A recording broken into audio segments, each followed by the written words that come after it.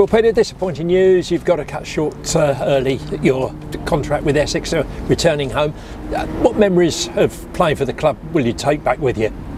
I think just the enjoyment and the friendships that I've got here. I think that's the reason I always want to keep coming back. I've got a lot of close mates here now that I enjoy spending time with, but also playing with on the field. I think just the memories that we've got from previous seasons, the success that we've had. Just draws me back. It's a great club, great organisation, and sad to be going home. But hopefully in the future I can come back and play some more cricket for this great club. You feel that door's still open for that, as far as you're concerned? Yeah, definitely. I think I know I'm getting to the back end of my career, but I've still got a little bit of time left in playing. I think I enjoy playing in England, always have.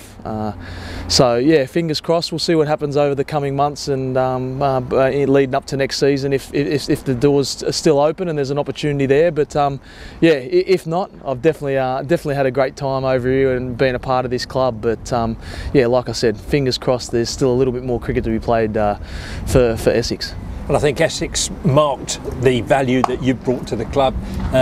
Quite recently gave you that county cap, presented you with a county cap, didn't you? Also picked up your winners' medal from 2019. So they're two nice memories to take back with you. Yeah, they are. It was very special. I think receiving your county cap from any county is a memorable time, and I think you know how important it is when you get friends and other teammates that I've played with previously from other counties around the country congratulating you. I think it shows how special it is to be rewarded your county cap. So to be able to get that, the medal for 2019 as well on the same day, it was very special. So it's like I said, there has been a hell of a lot of great memories here, but I think most of all is the friendships that I've made is the main reason why I kept coming back.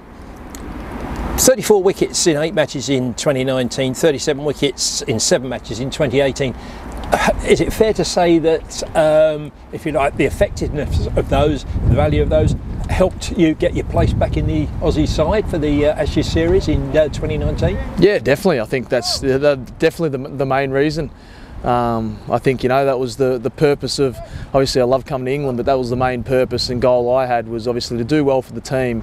But I knew if I did that it gave me that opportunity to be a part of that 2019 Ashes series. So to do well firstly for the team and perform well for Essex and get the results we did, definitely played a big part in helping me get back in the Australian side, playing those last few tests and being part of that Ashes team, retain the urn over here was an amazing experience. And definitely nearly all the credit goes back to Essex for helping me get that opportunity. But it's an amazing club to play for.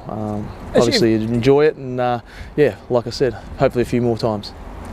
As you leave, hopefully only temporarily, we have got some very exciting talent, fast bowling talent, haven't we, emerging. Will you pick out one of, 2 or 3 of the lads that you think could go on to make a decent career here? Yeah, I think it's very exciting. I think, obviously we start with the first 2 that I play alongside a lot, is obviously Ports and Little Cookie. Is just the way they've progressed over the years. Obviously we know Ports has always been the season campaigner, but to see Little Chef, how he's performed, especially this year, like his last couple of years have been outstanding, but he's stepped it up again this season.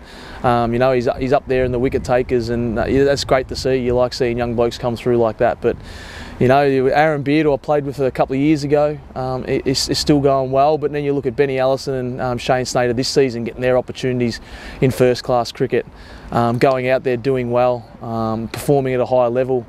With bat and ball, which is exciting, to have that talent around. So to see those guys, to play alongside them and just give them a little bit of a helping hand, I think it makes it exciting for me as an old bloke to be able to see these guys come through and start their journey as a professional cricketer and do well and enjoy it. I think that's what makes me enjoy it as much as the winning and me doing well. And the team doing well, is seeing these young guys come through and start performing and now at the start of their career. So hopefully, there's going to be opportunities at the back end of this season for the boys to stand up and perform and win games for Essex. I think, we've definitely got the talent that can do that and continue on and win us games. One lasting memory of a individual performance out on the field for Essex, Peter?